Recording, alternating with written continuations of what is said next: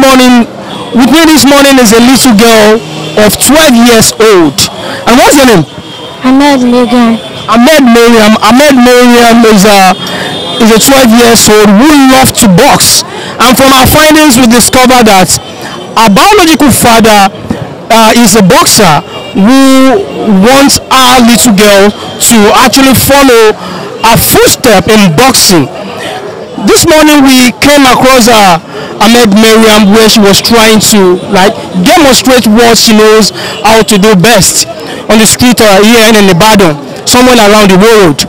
We will be interviewing her, hearing from her directly, and what actually drives her into boxing, and the reason why the father thinks he should be trained in that line. Ahmed Mariam.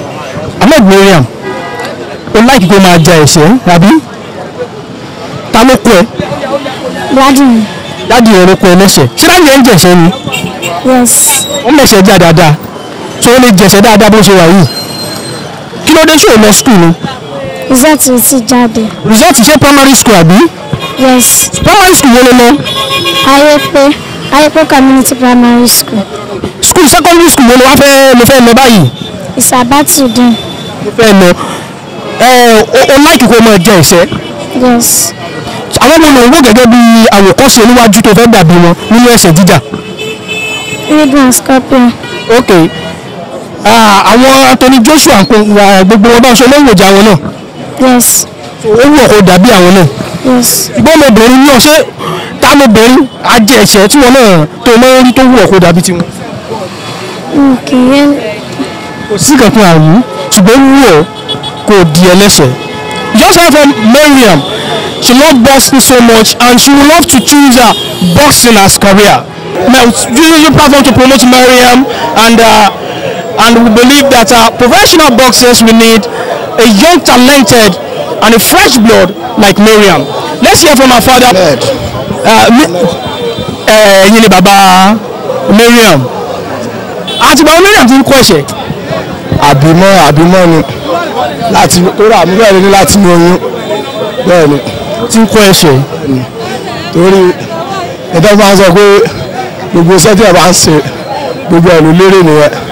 Èmi gángan ni mò ń box fún wa ni but ọ̀rọ̀ ọmọ yìí ó yé mi náà ó jọ mí lójú yà mí lẹ́nu láti rà kúrò báyìí ló ti bẹ̀rẹ̀ sí ní dọ́wọ́ mọ̀ pé ó ń rìn báyìí pé ó ti ẹ̀ ń rìn pé ọmọ máa ń rìn o àtìgbà yẹn kò yé mi náà àti sparring àtọwọ́ jíjú àti gbogbo ẹ̀ ló kódà mi ò rí pé fẹ́ẹ̀ lélẹ́ mi mo kọ ẹ̀bùn Ọlọ́run.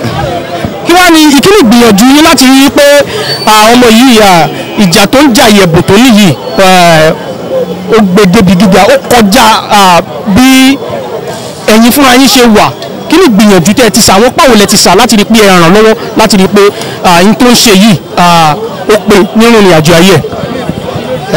Àwọn ara ìgbìyànjú náà tí mo ń gbé náà ni pé tí mo wá jí wáyé bó ṣe àárọ̀ bó ṣọ̀sán bó ṣalẹ́ mo máa ń bẹ náà mo máa ń gbàdúrà pé kọ́lọ́ ọba mi kó bá ṣàánú ẹ̀ gbogbo everywhere tó bá dé àwọn èèyàn náà máa ń ṣàdúrà fún ọmọ yìí torí táwọn ọgá bá ti rí talent tó ní inú wọn máa ń dùn kò síbi tá àti kódà ó ti jà níngìrì gbogbo àwọn náà gbogbo wọn náà ti wá ẹ ti rí tó tún gba gold but àdúrà tí wọ́n á ń ṣe fọ́lọ́ náà ni pé kọ́lọ́ ọba ẹni tí ó bá ṣàánú ẹ̀ tí ó bá ràn lọ́wọ́ tí ó fà lọ́wọ́ sókè torí Ọlọ́run bá lọ́ba tó lè ràn yàn lọ́wọ́ kọ́lọ́ ọba mi kó bá ràn sí àdúrà mi nìyẹn sọ́lọ́.